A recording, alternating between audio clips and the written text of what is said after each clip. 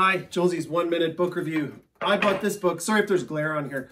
I bought this book at Shakespeare and Company, which is like the coolest bookstore in the world, and it's in Paris, pretty close to Notre Dame Cathedral.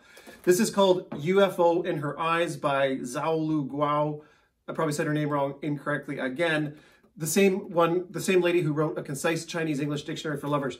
This is about a UFO that, it's just fiction and fun.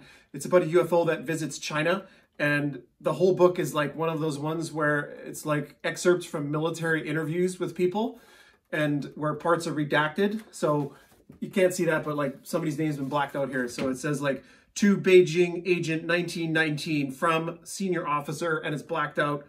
You are breaching protocol and will report to me immediately on your return. Charming book, good for a couple of hours of fun.